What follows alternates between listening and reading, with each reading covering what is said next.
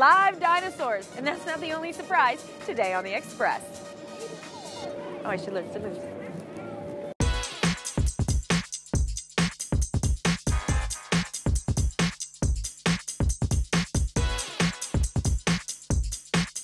On today's show, the first pop-up dinosaur theme park in the world. Cultus Lake Water Park's big summer. We just bought a brand new inflatable water slide.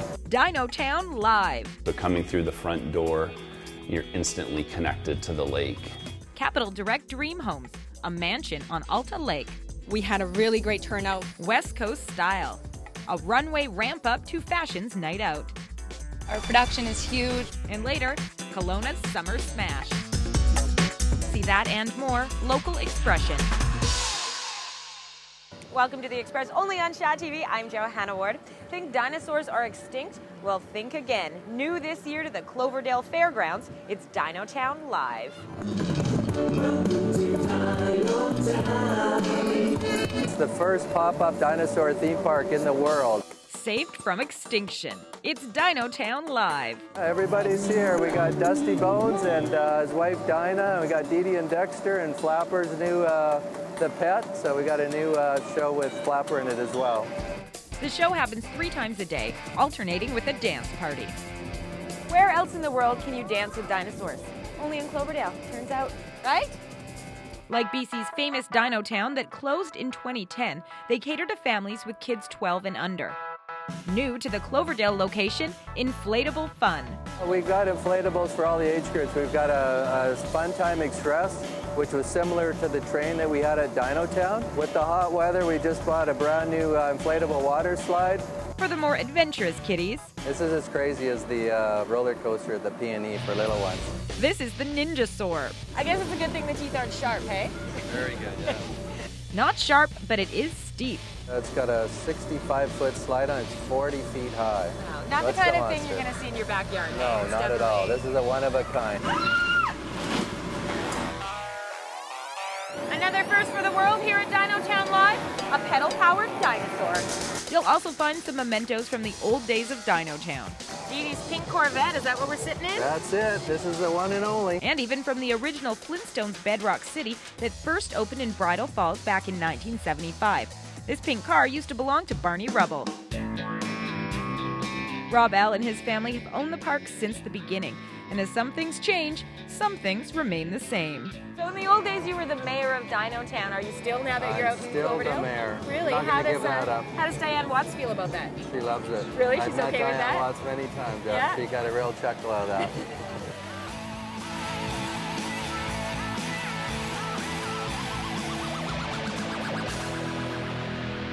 Dinotown Live, the park's open from 12 till 5 daily, 3 shows a day. You can also find more family fun at the website dinotown.com with free music and games. Now, if you're into fashion and fun and games, then you're probably excited about the upcoming Fashion's Night Out. It's a big shopping event that celebrates local designers and businesses. It's been a hit all over the world, and it's coming to Vancouver. An event that big, you know it had to have a launch party. And West Coast Style has our VIP pass. Pacific Center's West Coast Style is brought to you by Pacific Center. The West Coast is one of the most beautiful places on the planet, and I'm on the hunt to make sure that the people here look just as good as where they live. I'm Mana Mansour, and I'm a lifestyle journalist searching for the most cutting-edge fashion and beauty hotspots, deals, and tips, all in our own backyard. I'll do the shopping so you don't have to. This is West Coast Style. Vancouver is once again going to be on the global fashion stage come this September. Fashion Night Out is launching on September 6th, and we're right here at the media launch with a show courtesy of Jason Matlow. Designers, stylists, and Vancouver's fashion elite recently came together to not just see a fashion show, but to celebrate the countdown to our city's very own Fashion's Night Out. The now famous International Shopping Night marries boutiques, designers, and consumers to offer exclusive deals and social events all in one evening, with partial proceeds going to local charities. The person responsible for bringing Fashion's Night Out to Vancouver is local entrepreneur Florence Leung. How was the process of getting it here in Vancouver? Well, I actually hosted the Vancouver Fashion Showcase last year to see, as a tester, if the city had an appetite for a more end-consumer-oriented event like Fashion's Night Out, and we had a really great turnout. There was tons of press there, and that naturally came as the next step. And of course, we had to get through the licensing, work with a team in New York. All that has happened, and we're formally in the stretch to promote the event coming in September. Vogue magazine's editor-in-chief Anna Wintour began Fashion's Night Out in New York as a way to ease the impact of the economic recession on retailers back in 2008. But since then, it's grown to become a global movement. We're not in such a dire situation as New York was back in 2008, but what is the mandate for Fashion Night Out Vancouver? Of course, it is to bring fashion and the fashion hype to the city. Having traveled to different areas of the world, I've seen that in different cities, people are encouraged to dress like an individual, whereas in Vancouver, sad to say, we're ranked as one of the worst dressed cities, and I feel like we don't deserve that.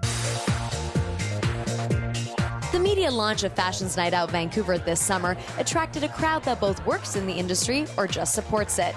I caught up with a few attendees backstage to get their take on our city's new fashion event, starting with someone who knows the original all too well. Part-time New York resident Alexander Liang, editor-in-chief of Kenton Magazine. I think it'll be a fantastic progression for the city, especially in fashion and for retail. You know, it's a great opportunity for retailers to showcase what they have, involve the community, and get the public really embracing fashion and enjoying the night. One of the beautiful ladies enjoying the Jason Matlow show this afternoon for F&O Vancouver's launch is Carly Poe, local Vancouver actress. I'm so excited to be in Vancouver for this. I feel like it's about time, you know. I feel like Vancouver has all this, so much to give, and it's like a wallflower, you know, and it's just like it's about time we stepped into our own and really sort of made an impact in the fashion world and in all the arts and all the culture. Let's not forget about the night's main attraction, local designer Jason Matlow's Fall-Winter 2012 runway presentation, a fitting show for the unveiling of Fashion's Night Out Vancouver. Tell us about why you wanted to be involved with this event. Well, for me, the retailer aspect is so important. I mean, the fashion is fantastic, and the runway is exciting, and the design part is really exciting too. But you need to sell to boutiques, and they need to move product, and it's sort of the crucial thing that propels the whole industry forward. And because this event is so retailer-based, this is why we felt it was important to become involved. What we want people to get from today seeing Jason Matlow's collection is that that's the caliber they can expect for Fashion's Night Out. And judging by the audience's reaction, that caliber was reached once again. Everything had this little touch of like a femme fatale. It was panache. It was so chic. I loved the lace and the layering of the lace over top of the cream color. And of course, how could you can't go wrong with a statement pop of reds. I loved everything that I saw. There were so many pieces that I was coveting. At the end of the day, Fashion's Night Out Vancouver is so much more than a fashion show. It's something that Vancouver's budding fashion scene has been waiting for. I think this has been an ongoing problem with sort of separate fashion weeks and everybody in the industry just sort of trying to have separate agendas. It's just such a great way to bring everybody together as sort of one conglomerate for the fashion community. A community that after September's Fashion's Night Out may just rival its predecessor. I'm Mana Mansour for West Coast Style. Pacific Center's West Coast Style has been brought to you by Pacific Center.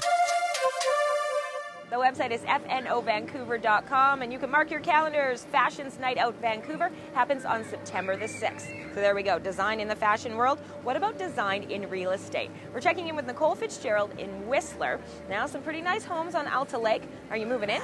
Not in this lifetime. Today we're going to take a tour of a $10 million home situated on the beautiful shores of Alta Lake.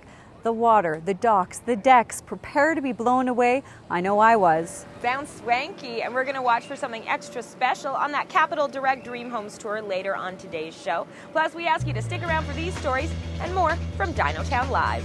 I absolutely loved it. Puppy power with the North Shore Dog Walkers. Our production is huge. Party time at Kelowna's Center of Gravity. The Express, only on Shaw TV.